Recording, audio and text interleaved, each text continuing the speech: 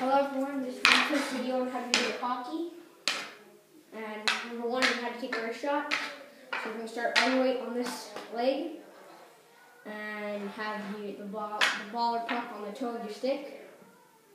And you're going to want to transfer all of your weight from this leg to this leg and fling the ball to the toe of your stick. So I'll bring it up closer on what to do with your stick. So you're going to want to start right here and actually bring it and then let it go. So you should be able to do this. So camera. So remember, ball starts here, and you want to transfer all your weight to this leg.